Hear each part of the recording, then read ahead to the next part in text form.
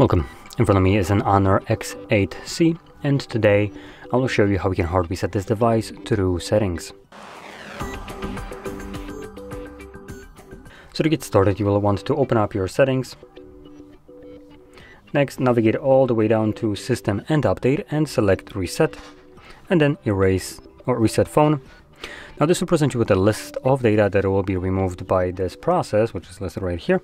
And importantly, it includes things like music, photos, and user data. If you have anything of that sort that you'd like to preserve, make a backup copy of it before you go any further. Now you can click Reset Phone and we'll have the option to back it up on the second page right over here. But I do want to point out, this kind of backup will be done straight up to the Huawei or Honor cloud. And what that means is that if you're backing up this device and resetting it because you get a new phone, and the new phone isn't a Honor phone, you will not have access to this backup that you have created, which is kind of problematic that you literally just created a copy of your personal data to a source that you have no access as long as you don't use the device that is supported.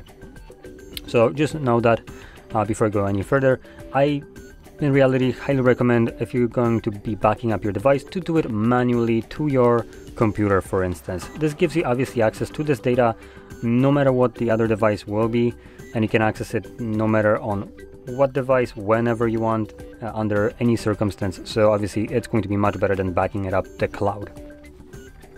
Now, I don't have anything here that I'm going to be backing up, so I'm just going to select Reset Phone, and this will now begin factory resetting the device, and this process will take about 2 minutes to finish up, give or take.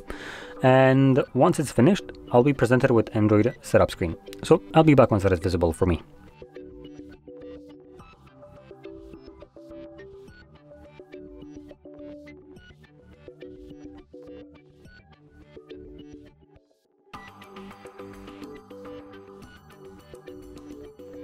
And as you can see, the process is finally finished. So from here, you can set up your device however you like.